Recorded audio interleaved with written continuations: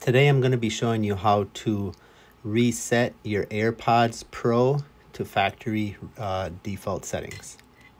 So go into your settings, open the lid of your AirPods case, and then your AirPods will show up in here, and then select them, and then scroll all the way down and go to forget this device.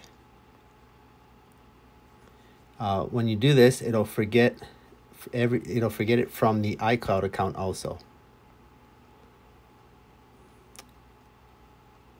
Then it's going to pop up and it's going to say that those AirPods are not yours.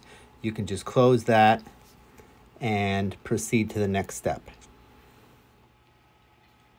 So the next step to resetting your AirPods to factory default will be to open the lid and then press and hold the button on the back for about 15 seconds.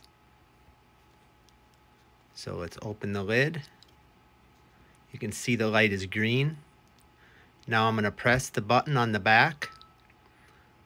I'm going to keep holding it until it flashes amber. And then after it's done flashing amber, it should go back to white. And once it goes to white, they've been factory reset. So there, it's now factory reset. Thanks for watching.